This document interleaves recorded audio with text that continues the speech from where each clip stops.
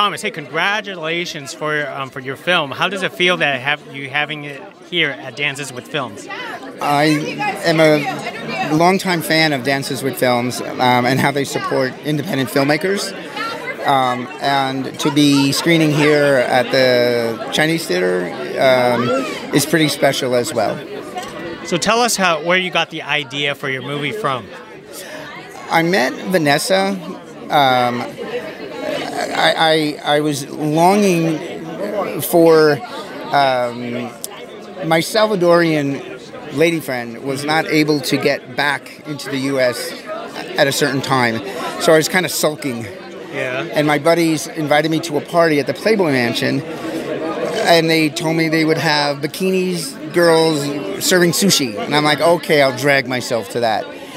And it was in celebration of Vanessa's book release on Taschen. Mm-hmm. I had never met Vanessa, and just when she walked into the room and just took over the room with her personality, I was really enthralled, and I wanted to know who this person was. And as we started to speak, she enlightened me to the fact that she grew up in the same parts of Brooklyn and Harlem and Times Square in the Bronx that my family grew up in. Oh, okay.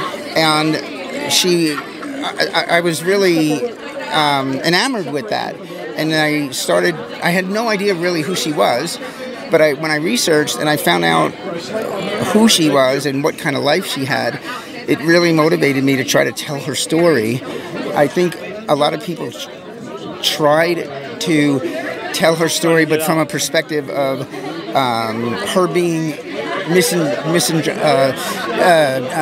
victimized or treated in a misogynistic way. Yeah. And she was not about that at all. You know, she was about being who she was and not caring if you didn't like who she was. And I thought that was a really powerful personality trait, especially back in the 70s. Yeah. So that is kind of what motivated me to take on writing the story.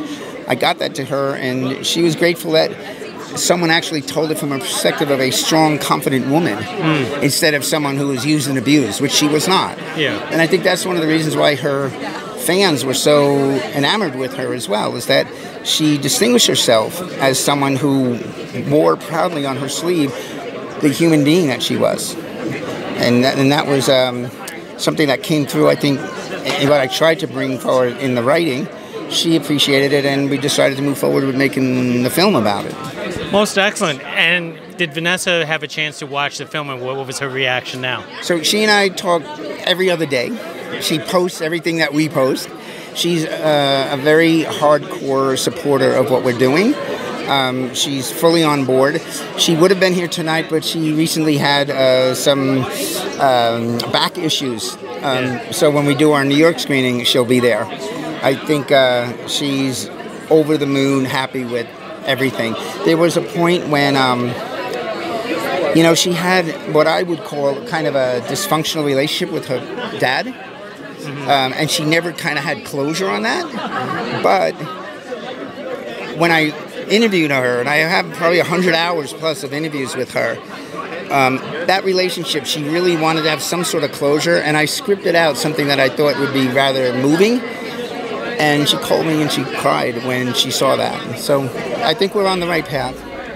Well, you're here at Dances with Film, so you definitely are on the right path. So thank you very much, Thomas, for speaking with us. I mean, there's a lot of more people who want to speak to you tonight, so enjoy. You. I appreciate your time. Thank you so much. All right, cheers. Thank you.